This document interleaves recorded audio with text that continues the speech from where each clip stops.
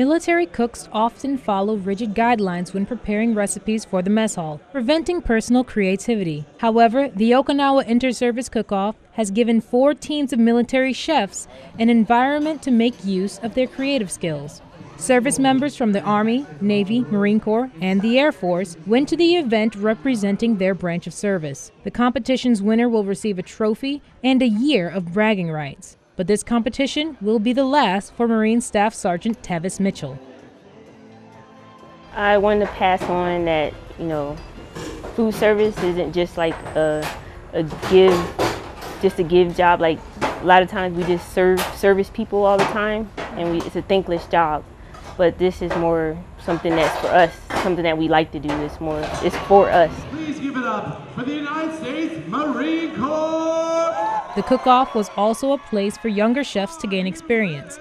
Lance Corporal Brittany Schuler said the event was a welcome change of scenery. It was nice to get out of the usual daily routine. It's the same thing cooking in the chow hall. You have to follow the recipe cards, and there's not a whole lot of creativity to it. You don't really get to express your own personality, but here we got to, have a little of our own flavor in it. The Navy ultimately won the cook-off, walked away with the trophy, and earned bragging rights, but next year may reveal a new winner. Lance Corporal Lillian Stevens, Camp Foster, Japan.